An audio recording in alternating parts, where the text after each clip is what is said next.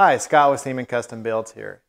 In this video I'm going to walk you through the advanced settings and features on T2 laser as well as setting up the grid for your wasteboard. I hope you find this video helpful. In my previous video on using T2 laser I walked you through how to set up and configure and connect to your engraver. In this video we'll talk about some advanced features as well as setting up the grid for your wasteboard. Let's start by opening an image here. So here we're going to use my logo, but maybe the piece I'm putting in I want to reverse or flip over. I found this for a few times on canoe paddles where I can't place it the direction it would normally be. It would be upside down. So a simple solution, we go up to Edit, and we can rotate, and we can rotate again, so either clockwise or counterclockwise twice. Now our image is upside down from where it started. This means I can put the piece in opposite of what I normally would and still get the correct orientation. So we'll clear that out. We'll go down to File and Clear. So we're going to work on our wasteboard. Okay, so first thing we're going to do is go up to Mode, and we're going to select Sketch Hatched. So we got that checked. Then we'll go to Settings, Advanced Settings, Hatch Options, and Custom Spacing. So this is where you determine what size you want your blocks. I wanted mine 1 inch, so I went with 25 millimeters. And then I also make sure that I had crosshatch so that I get the lines going both ways. So we're good there.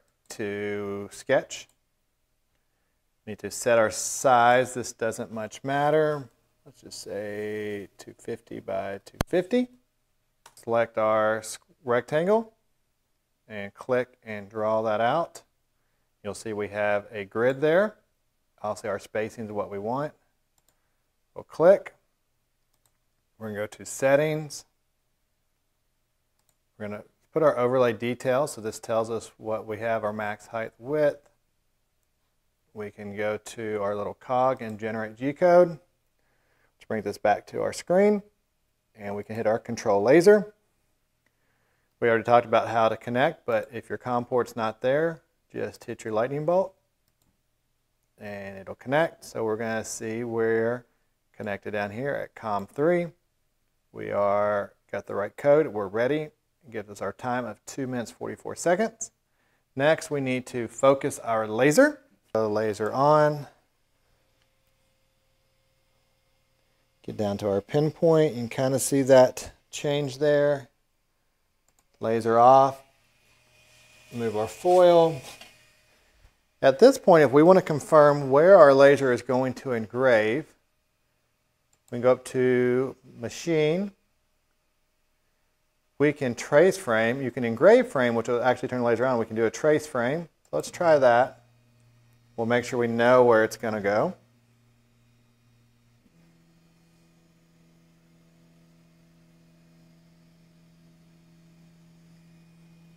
And this can be really helpful with a picture as well to make sure you're going to actually be on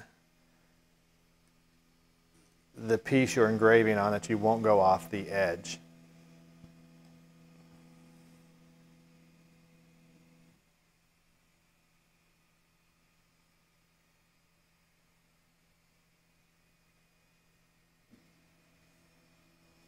Okay, so we're good there. I'm going to close my enclosure. And now we're ready to send the G-code.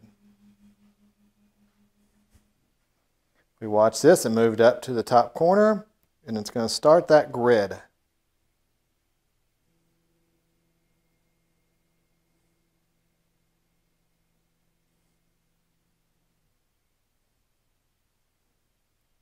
This may be a setting that you want to do at a very slow speed to make sure you get a nice, good burn.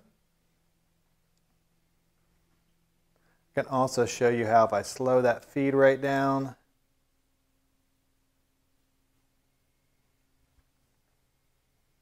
we can tell our engraving gets a little darker.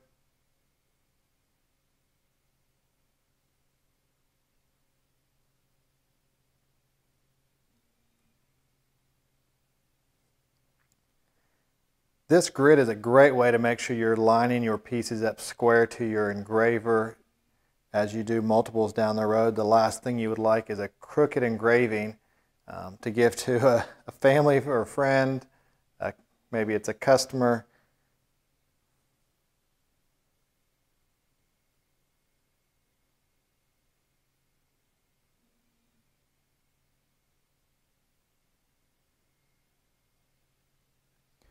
And as you can also see in this video, plywood can be very funny where one spot it does really well and then the next spot it doesn't. I think that's related to the glues that are used that help dissipate the heat as well as the multiple layers.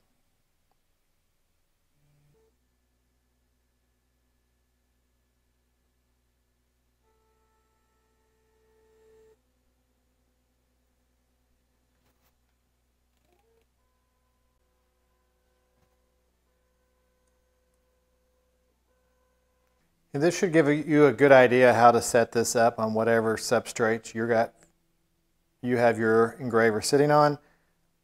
Like I said, I would make sure I go over it a couple times and get it nice and dark. Hope you found this video helpful. Stay tuned for more T2 laser engraver tips. If you like what you see, don't forget to subscribe, hit the bell for new video notifications, like, comment, and share.